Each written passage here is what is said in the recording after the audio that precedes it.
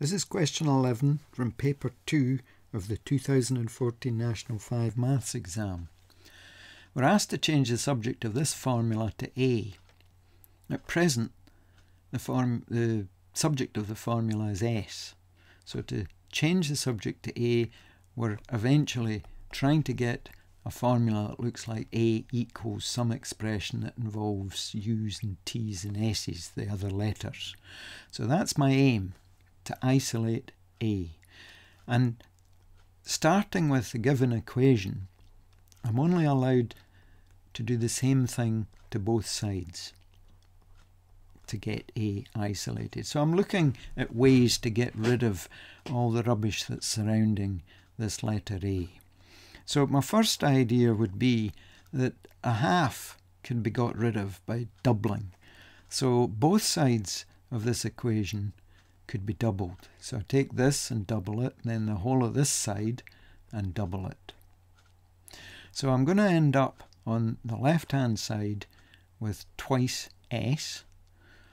On the right hand side, basically doubling the whole of this. If you double ut plus a half at squared, you're doubling both of these terms. It's like getting rid of brackets there. So we'd get twice ut plus, and then twice a half, that's just 1, at squared. A half of at squared doubled will give you 1 lot of at squared. So that's my first move.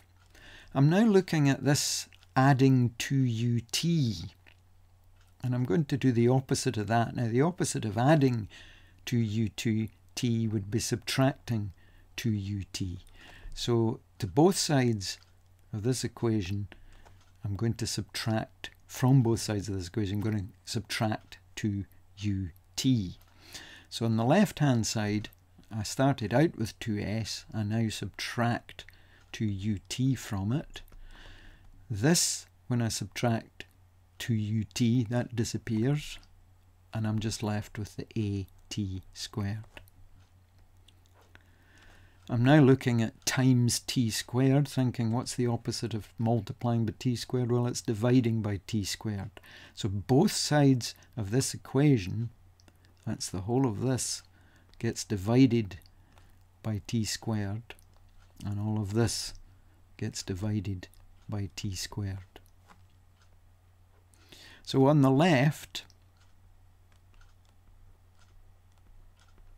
all of that divided by t squared. On the right, when I divide this by t squared, that vanishes, or leaves a 1 if you like, a times 1.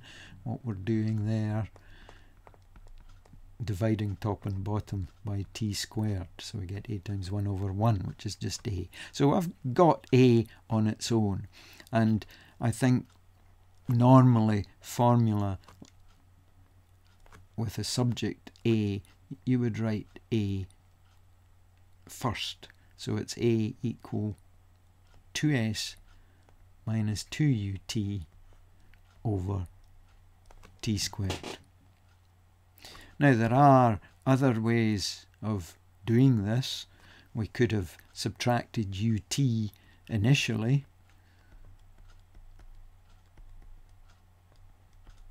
and then doubled both sides. Possibly we might have kept brackets in there,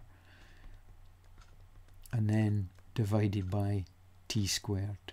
So we would have got a equals 2 lots of s minus ut over t squared.